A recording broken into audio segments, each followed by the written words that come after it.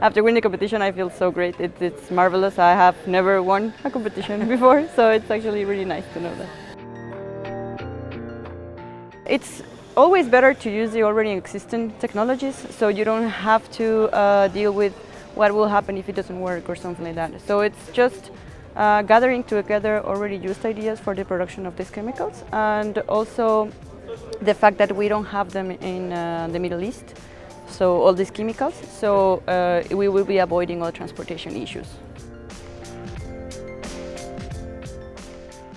Mainly in the vicinities of the desalination plant is an environmental hazard, so it's always good to help the environment, right? And also the discharge of it starts becoming an economic burden, so it's better to use it as a prime material instead of just discharge it and just treat it as a waste.